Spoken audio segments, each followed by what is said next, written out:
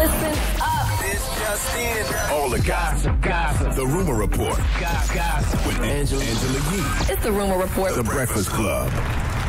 Well, we've been talking a lot about what Chance the Rapper has been doing in Chicago. The last thing that he did was he vowed to give $1 million to Chicago public schools for they need some help in Chicago, the public schools. Now he's posted an open letter from 3 students at Lakeview High School, Alex Rojas, Alejandro Cerros, and Annalise Betancourt. The letter says, first and foremost, we as Chicago public school students would like to thank you for the supportive donation to our schools. As we all know, CPS has been struggling financially, and your donation has really given us a push to get where we need to be and possibly motivate others to give back to the community as well. Now, they also talk about other celebrities being encouraged after Chance the Rapper made that $1 million donation, such as Derrick Rose. And they said there's a lot of celebrities that are from Chicago, but you are one of the few that really give back. And then in the letter, the students say in Chicago, a person is shot every 2 hours and 48 minutes. A person is murdered every 14 hours and 27 minutes. And you help stop gun violence in Chicago for 42 hours with the help of your Twitter account and various Chicago radio stations.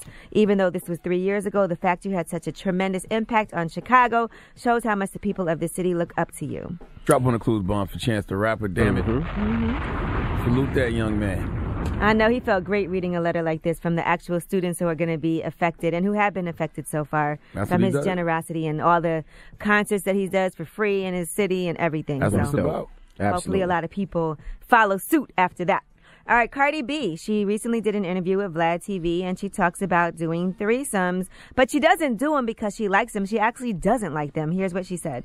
I had a threesome a couple of times, but when I do it, it's just only to satisfy my dude, to get cool points with my dude. But I never really enjoy it. I enjoy intimacy. When it's the 3 thing, it's just like a show. It's fake, like porn. You're just doing it to look good.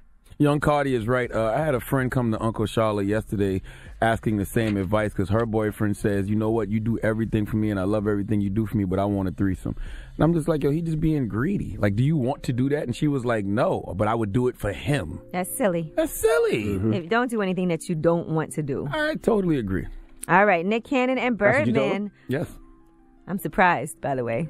All right, Uncle Charlotte gives great advice. I thought you'd have been like, you got to do it for him then. You hated on that man? I didn't hate on him. Okay. All right, Nick Cannon and Birdman are teaming up. They're going to be producing a basketball film. It's going to be kind of like Save the Last Dance meets Love and Basketball. So I can see that. They both seem very athletic. They said Nick wrote the treatment and gave the idea to Birdman, so they're also going to...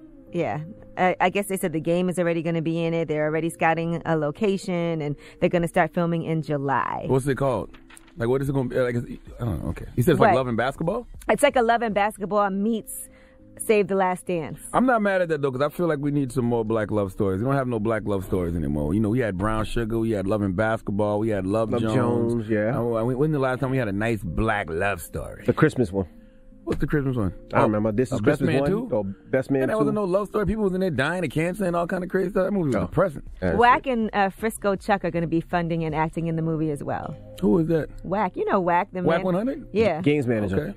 Okay. All right, Hillary Clinton. The word is that she is talking about perhaps running for mayor.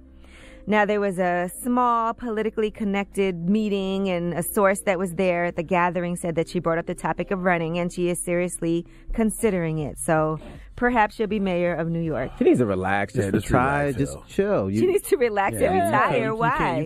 You can't almost be the president of the United States of America. Then go to mayor. Then go be a mayor somewhere. That don't sound right. You're almost 70 years old. You got money. Kick your feet up, man. She should not relax if she feels compelled to try to make a change and make a difference and feels that her voice is needed in this time. She's done a lot for us. Well, if she wants to run for mayor, she should run for mayor. I'll support. Right. All right, I'm Angela Yee, and that is your rumor report. That's crazy. That is crazy. Like, if she don't win, man. She'll be our alderman. It's like, now we just looking at you like you a loser. Yo. Like, just Stop. relax. Like I said, you know, it's... The Breakfast Club. Every weekday morning. Tune in.